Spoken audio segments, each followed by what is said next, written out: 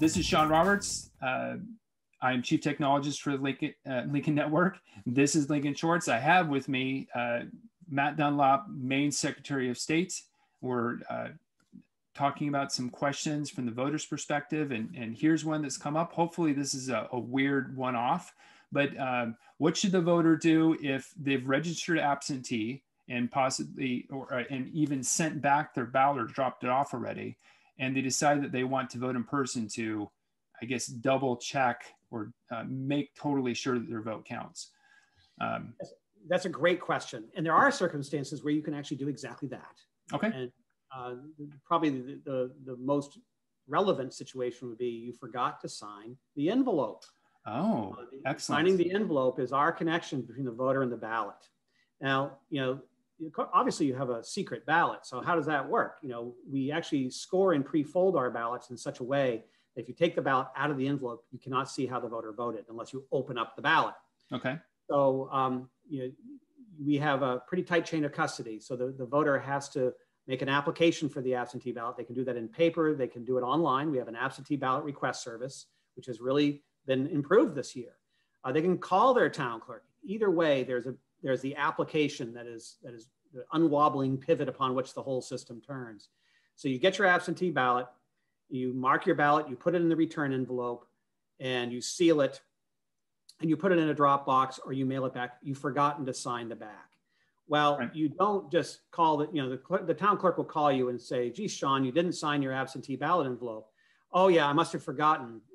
It's okay. No, that's not how it works. You have to get another ballot. In which case you could go down to the town office, you get another ballot, you mark it, you sign, you seal it in that envelope, and you sign that envelope because the one that's not been signed has been rejected. Okay. Would there be a provisional ballot, the second one, or is that? No, we don't have provisional ballots. Okay.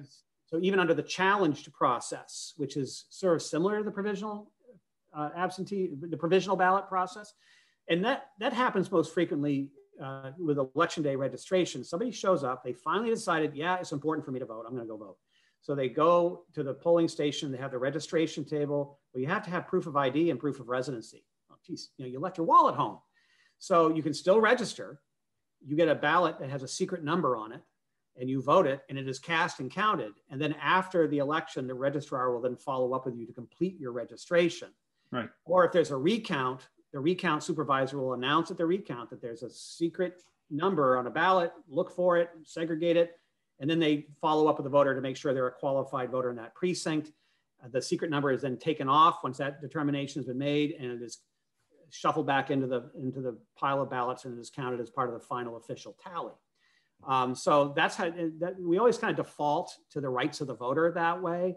But otherwise, under Maine law, let's just say that you vote for George Washington, and it's like, oh, why did I vote for George Washington? I meant to vote for John Adams. If you've already sent your ballot in, too bad, it's gone. You can't get another ballot at that point. Okay. But if you mark it and haven't returned it yet, you can take it to the town hall and say, I made a mistake. They spoil the ballot and they issue you another one. But once you formally returned it, it's been accepted, it's gone and done. You can't get another ballot at that point. It's a cast ballot at that point. That's correct. Being the term, right? Well, wow, that was very informative. I didn't think of it from that angle of not signing the absentee ballot, but that's an excellent point. I didn't even consider that. So there would be no way if you forgot to sign it and you didn't remember that you didn't sign it. It's basically it's going to be it wouldn't be considered a spoiled ballot, but rejected. But we have new technology this year where you have that same online system, the absentee ballot request service. You can actually get in, you type in your full name, your date of birth, and your town of residence, right. And you can see if your ballot has been received by the town clerk and whether or not it's been accepted or rejected. Excellent. Okay. If it's been rejected, you can call and contact the town clerk and say, what happened to my ballot? And certainly if there's enough time to fix it, you can get it fixed. Excellent point. Okay. Well, I'm glad I followed up on that. That's an excellent point. Well, thank you. That was very informative. Thank you so much for being so generous with your time. This has been Lincoln Shorts. Well.